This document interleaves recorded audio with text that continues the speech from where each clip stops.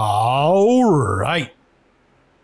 Now we're doing FreeCodeCamp, JavaScript algorithms and data structures, basic JavaScript, use recursion to create a countdown. So in a previous challenge, we learned how to use recursion to replace a for loop. So now we're going to look at a more complex function that returns an array of consecutive integers, starting with 1 through the number passed to the function. All right. So as mentioned in the previous challenge, there will be a base case. The base case tells the recursive function when it no longer needs to call itself. It is a simple case where the return value is already known. There will also be a recursive call, which executes the original function with different arguments. If the function is written correctly, eventually the base case will be reached, okay? So for example, say we want to write a recursive function that returns an array containing the numbers 1 through n. This function will need to accept an argument, n, representing the final number.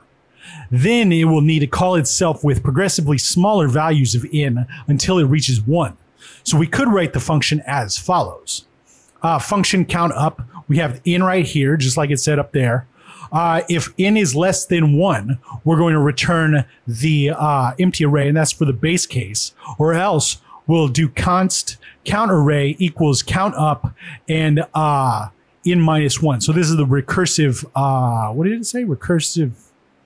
It's recursive something. Where did it say? Anyway, whatever. This is the recursive part of it.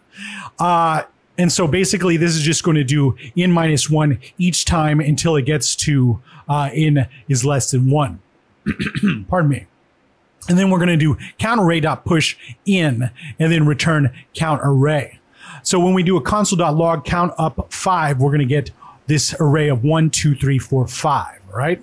So let's, this paragraph will explain it. At first, it seems counterintuitive since the value n decreases, but the value in the final arrays, but the values in the final array are increasing.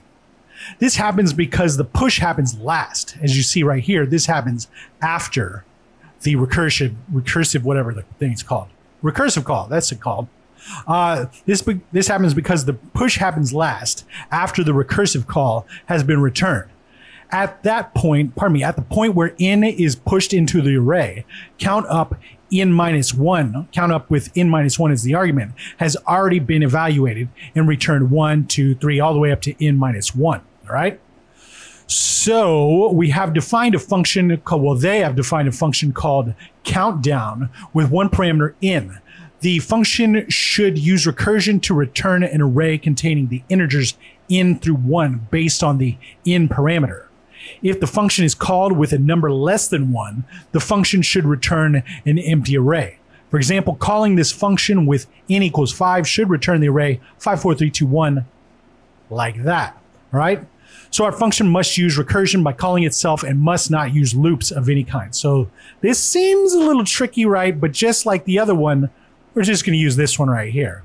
So let's, we'll type it out just to get a little more muscle memory to it. But what we're going to do here is just say if n is less than 1, just like that thing says over there, we'll say return, return an empty array like that. All right. Hold on. And then after that, we'll do else like this with the curly braces. We'll say const, we'll just say count, because why type array? It doesn't matter. Equals count down. This is referring to this right here. And then we're doing n minus 1 each time until it gets to less than 1 right here. All right. So we're doing that first. And then after we do that, we're going to say count dot. And instead of push, what's the opposite of push? We learned that 2 videos after push.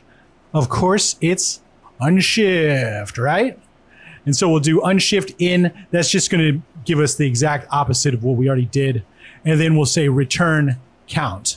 So let's prove this down here by saying console.log. And then we'll say count down. And we'll say, let's say, are we doing countdown? Yes, countdown 10. How about that?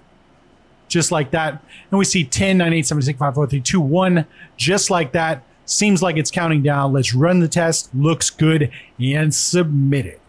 All right, now we're on to JavaScript algorithms and data structures, and we'll see you next time.